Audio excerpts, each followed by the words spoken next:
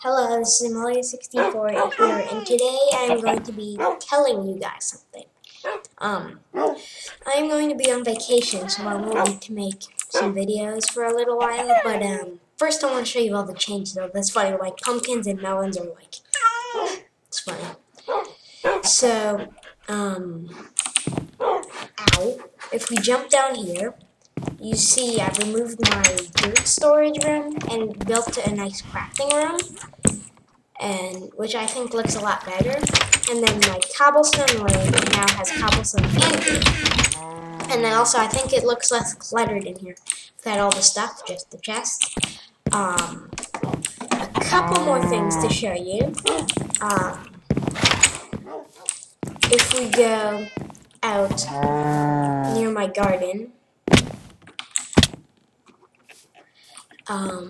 let's see, these torches here. There's a path of torches that it takes you from the spawn point of the world to my house. So that I'm gonna follow it backwards and then show you guys. So here I built this bridge across the lake, I guess. So you just follow the torches, but you follow them the other way. And then I built a nice little, where is that? Spawn camp for them.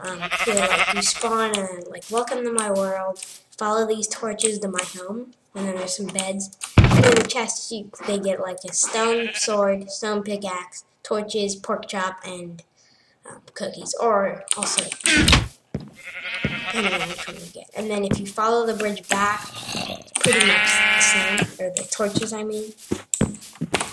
Okay, I'm back at the bridge. And I'm going to head over to my fun land, but skip ahead in the video, just to save a bit of time. I want this to be a short video. Okay, so back at my fun land here, I almost finished the circus. I did one side over there. The other side I want to do in a video just to show you guys how to do it.